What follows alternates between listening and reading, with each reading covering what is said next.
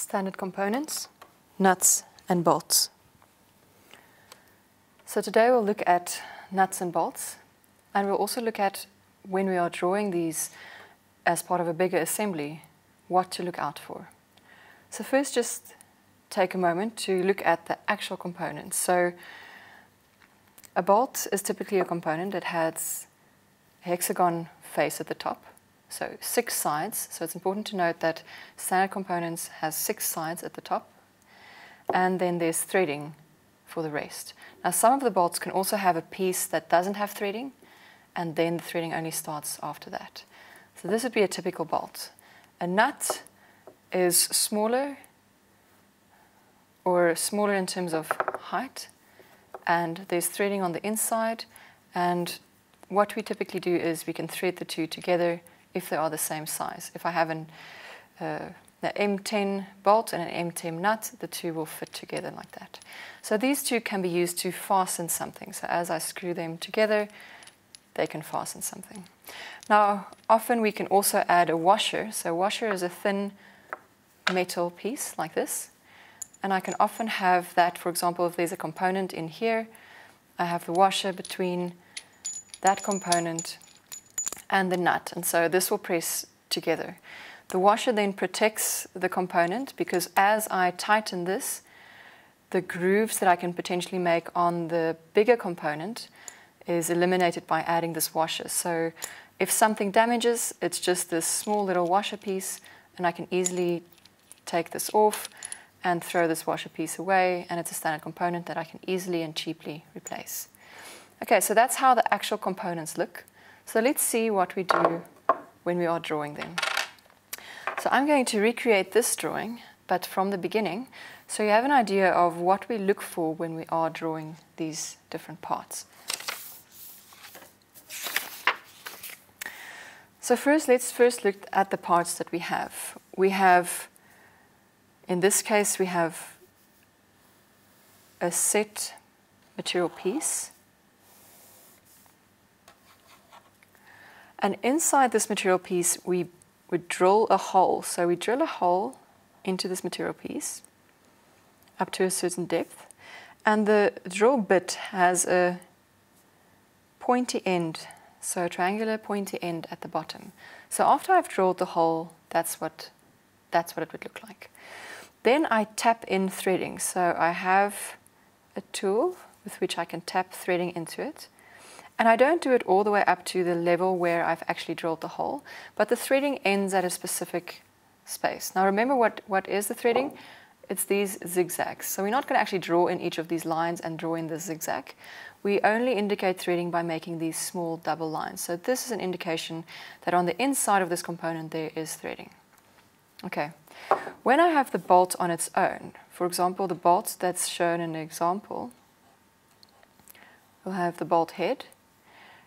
It has a bit of a neck, and then only the threading starts. So that's how typically a bolt looks like. This is not the bolt we have, the bolt here. This bolt immediately has threading, but sometimes there's a bit of a neck piece before we have the threading. So this is what the example bolt looks like. Now, when I'm bolting this into this hole, I have to pay close attention to how that will look. Now let's add a second part here. So we'll have a second component. And this component, I'm not going to add threading into it, but I am going to say that it's slightly bigger than the hole. So it's ending slightly wider than that initial threaded hole that I have. So this is the one component. And this is the other component, and I'm going to fix the two together by using this bolt. Now, when I put the bolt in here, of course I have the bolt head at the top,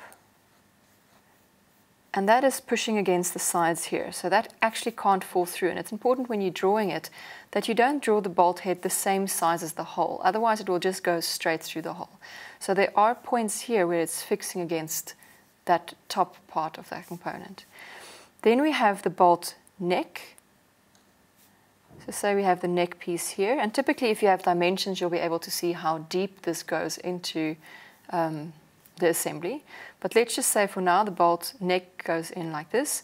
There's a bit of a gap here because the bolt and this bottom threading is the same. So I'll have the bolt align with the bottom threading. This is a clearing for the top space. And here the threading aligns up between the hole that I initially had in the bottom part and the bolt threading. So these lines that you have here, they will all be erased. So you'll have your pencil and you can just erase those lines. Now at a certain point the bolt also ends. So the bolt only goes in a certain depth into this hole. And so what we have here basically is we have the bolt coming in this part, and that's where the bolt ends. We have the original part that was tapped, and it's this red part, so that's where that ends. And then we have the hole that we originally drilled. So there's 3 parts here that you have to remember when you're drawing. Now secondary, what's very important is when we hatch this, in a section where 2 things are threaded together, so the bolt is threaded into the outside component, we only section up to the outer line. Do you see these 2 lines? I'm only sectioning up to the outer line. But when there is nothing in the thread, like here at the bottom, it's only a clear opening and there's nothing inside that threaded part, I actually hatch through that double line. Okay, so up to the component if there is threaded inside, and through those double lines if there is nothing on that inside.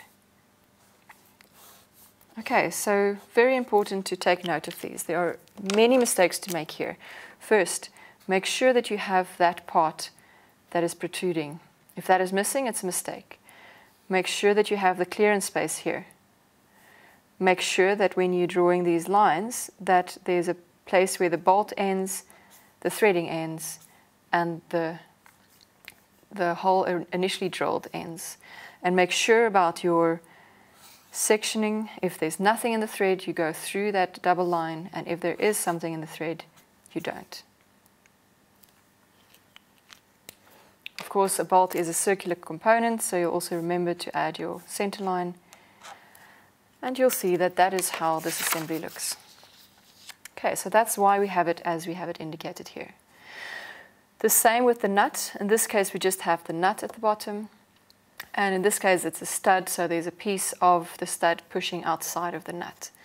Another important thing here to remember is if we have, for example, the view where I'm looking at the top and I'm looking at the top stud, the stud has threading, which means when I'm drawing it in, I can see this 3/4 circle line on the inside. Okay, so on the inside means that the stud has threading that I can see here from the top.